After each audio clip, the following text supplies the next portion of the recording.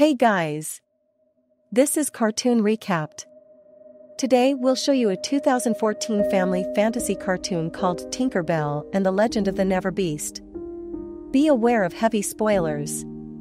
Sit back and enjoy the show. Fawn, a talented animal fairy, frequently gets into trouble for harboring dangerous creatures in Pixie Hollow, such as bats, snakes, and, most recently, a baby hawk. She is advised by Queen Clarion to listen to her head, as well as her heart. While teaching bunnies how to hop, Fawn discovers a mysterious creature lying in a cave, which is apparently suffering from a thorn in one of his paws. Fawn tries to help the beast and discovers that it is not vicious. Over time, she forms a bond with the creature, whom she names Gruff, and notices he is building rock towers. Meanwhile, an ambitious scout fairy named Nyx investigates the situation, researching in the library to find out what she's up against. Using some information gathered from several torn pages of an undisclosed animal book, she discovers that Gruff is actually the Never Beast, a legendary creature that awakens once every millennium, when he will build and use rock towers to transform into a terrifying beast that could destroy Pixie Hollow.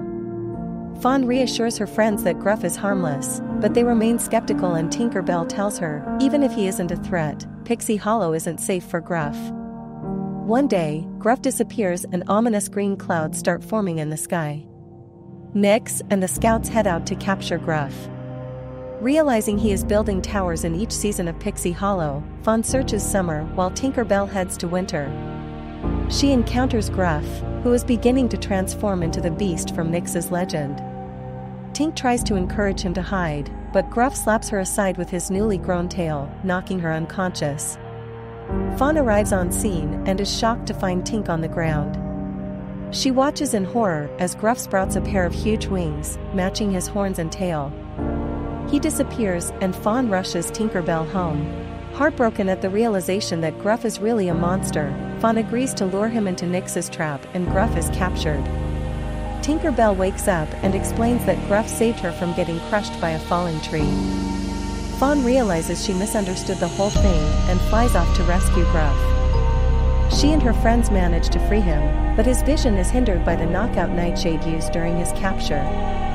Fawn finally realizes what Gruff is there to do. He absorbs the lightning from the storms using the towers in order to stop it destroying Pixie Hollow. She tells him to follow the glow of her wings, and the pair head off to the towers. The plan goes well, until Nyx destroys the final tower, believing Gruff to be a danger. With no time to rebuild it, Fawn leads Gruff into the eye of the storm, where he absorbs every single lightning strike. Gruff pulls Fawn out of the way just in time, and the two of them fall to the ground, ending the storm. Gruff's horns and wings are destroyed, but he is saved by Nyx's scouts. Fawn is also caught, but she has seemingly been killed by the power of the storm. As Gruff mourns her, the lightning he absorbed makes a spark, which revives Fawn, much to everyone's delight. For the next few days, Gruff helps rebuild Pixie Hollow until Fawn realizes it is time for him to hibernate for another 1,000 years, meaning the fairies will never see him again. The fairies sadly guide him back to his cave in a send-off ceremony and try to make his slumber as comfortable as possible, while Fawn passes on a new legend to future generations of fairies, one where the Never Beast is not a monster, but the hero of Pixie Hollow. Thanks for watching. Hope you all enjoyed, and don't forget to subscribe to our channel.